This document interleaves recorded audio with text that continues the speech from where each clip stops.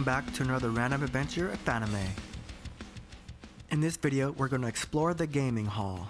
In a previous video, I mentioned that this was the first Fanime back after 2 years because of the pandemic, and I mentioned that Fanime wasn't at full strength in terms of crowd size and its offerings, and you can really tell here in the gaming hall. The gaming hall is maybe a little bit smaller in space compared to the dealer's hall, but it was just so empty as far as foot traffic goes. In past Fanimes, it would have been very crowded and very difficult to walk around. But at least this way, it was easier to film things. The first thing I want to show you is the arcade area. One of the fun things about the arcade area is that you can find arcade games you normally wouldn't see.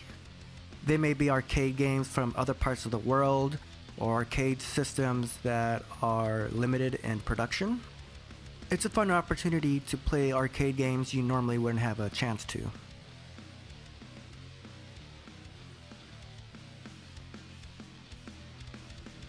The next area I want to show you is the PC gaming area.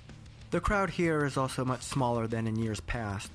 The visuals here aren't as interesting as in the arcade section because it's just people sitting at a computer playing mostly first-person shooters. But the thing that was most interesting was the gaming computers themselves. They're really cool and colorful. They're usually very powerful and spec'd out for a really great gaming experience. This area is the console gaming area. It's everything from old retro games like Nintendo's all the way up to modern gaming systems. There are pockets of people here gathered around to watch other people play, but again, it is smaller than in the past. And like the PC area, we're looking at just people looking at monitors playing games, so the visuals aren't the most exciting. If retro consoles are still too modern for you, you can go completely analog because they also offer tabletop games. Again, this area used to be so packed in the past and it was hard to get a table and a game, but this year there's plenty of room. Here you can find classic games like Candyland, Battleship, Foursquare, Jenga, and this is where you can grab a table to play a game of Magic. So that's the gaming hall. The crowds are a little bit small in 2022 because of COVID. Hopefully 2023 brings everything back to full strength.